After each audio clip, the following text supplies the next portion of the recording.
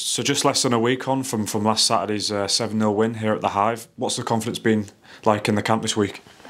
Yeah, listen, of course it helps. I think the message from the previous 5 games is that we haven't taken our chances well enough for all previous 5 games. So to see the goals fly in at such a good rate last Saturday is obviously a massive positive for us. To be fair to the boys, we have said previously that result's probably been coming. Unfortunately for Tamworth, they were on the receiving end of it, but to be fair to the lad, they were clinical last Saturday, so no complaints in terms of our how clinical we were in front of goal.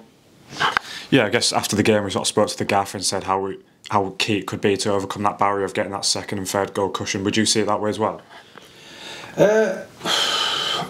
Listen, you can look into those reasons. Was it the early goal that settled the lads? I think so. As I said previously, we felt it was coming. A result like that was coming within the group. We've been creating chances at the same rate we did last Saturday in previous games, and just didn't put them all away. But to be honest, it felt like every chance we pretty much had Saturday went in. So yeah, it felt like it was coming. I don't think there's too much in terms of going 2 or 3 up. I just felt, for whatever reason, they clicked for the lads in front of goal. And to be fair to, when you look at the calibre of the 7 goals, I don't think there was a bad impact. Obviously, Glover's goal, I don't know if he's got it or not, but the OG Glover's goal, whichever one, that's the only one where it's probably not as clean as the others, but the other 6 are some unbelievable goals within the 7 goals. So the clinicality in front of goal is massive.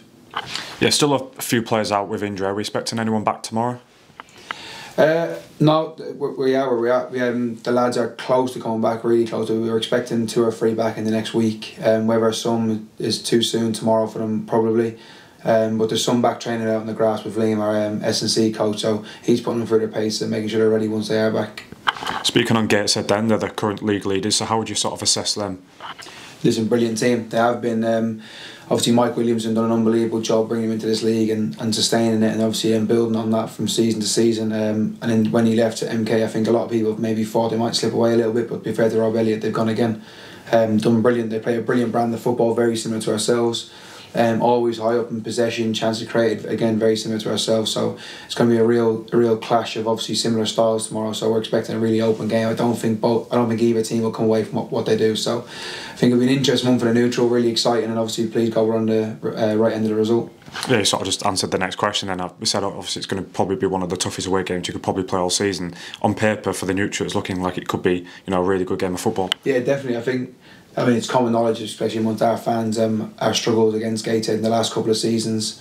But then saying that, I think last year we went there and was one of our best performances. I think we should have been 4, 5, 6 up at half time, and obviously when you don't take them chances, teams like Gateshead will punish you, and obviously that's what happened. So we'll try and avoid that tomorrow. Please God, we can bring the same efficiency in front of goal as we did last Saturday, and if we create our chances, we can take them like we did last week. So it's going to be a great game. It's definitely one to watch, I suppose, in terms of the whole division. 2 good sides, 2 good footballing teams, 2 really attacking teams. So I suppose the old thing is you expect goals, but it'll probably be 0-0. But I'd be shocked if it is. It should be an excellent game for both sets of fans, and obviously the neutral as well. I guess, and finally then, how important is it for mainly for both teams to go out there and enjoy it? Listen, you always play your best football if you're enjoying it. I think both teams set up to try and enjoy playing football. I think when you ask players that have come into probably both systems and playing both systems, they'd probably say it's probably the most enjoyable phase of football they've had in their careers. So we definitely have a lot of that in the camp where lads love playing for us, because obviously the style and obviously how we are and how we work around the place and the environment we create. So I think they're very similar. I've heard a lot of their fans and people close to their clubs speak very similar to how we talk here. So it does seem both clubs are in a very similar place in terms of the connection with fans, the feeling within the group, and obviously the calibre of player they got. So both teams obviously going well, flying high. Obviously it's first v third, so it's a massive game, and even though it is early, it's 2 teams that would expect to be up there at the end, and I think it'll be an excellent game. Thanks for your time, Connor. Cheers.